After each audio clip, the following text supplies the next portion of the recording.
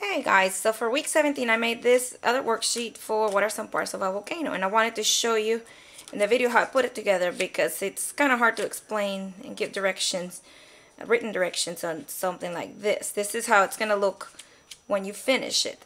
It looks like this when you download it. So the first thing you're going to do is cut out each sheet, each layer, and what you have to do is cut following the dashed line here and here, but then when you get to the outline of the volcano you cut around and follow this line so that it actually looks like this when you cut it.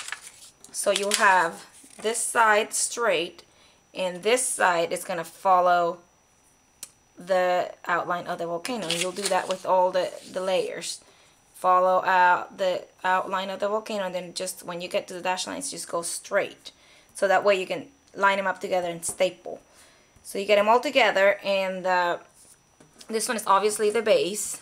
The next one is going to be the crater, so you're going to put it right there, and as you can see it lines up with it.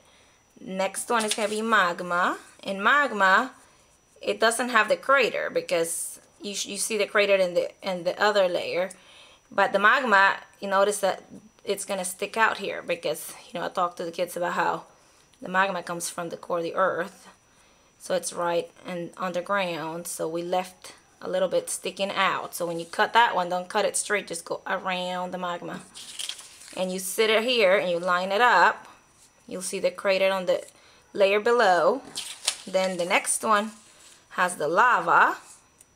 So you have the lava and you still see the magma.